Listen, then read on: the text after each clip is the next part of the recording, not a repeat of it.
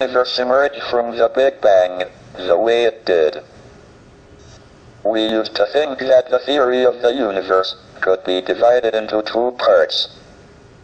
First, there were the laws like Maxwell's equations and general relativity that determine the evolution of the universe, given its state over all space at one time. And second, there was the question of the initial state of the universe. We have made good progress on the first part, and now have a knowledge of the laws of evolution in all but the most extreme conditions, but until recently, we have had little idea about the initial conditions for the universe. However, this division into laws of evolution and initial conditions depends on time and space being separate and distinct.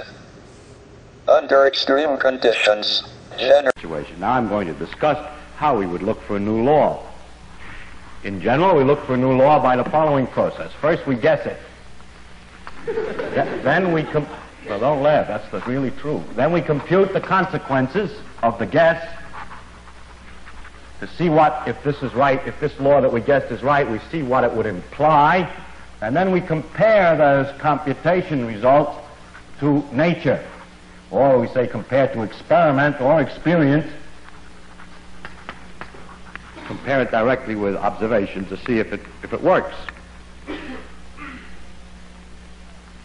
If it disagrees with experiment,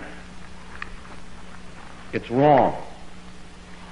In that simple statement is the key to science.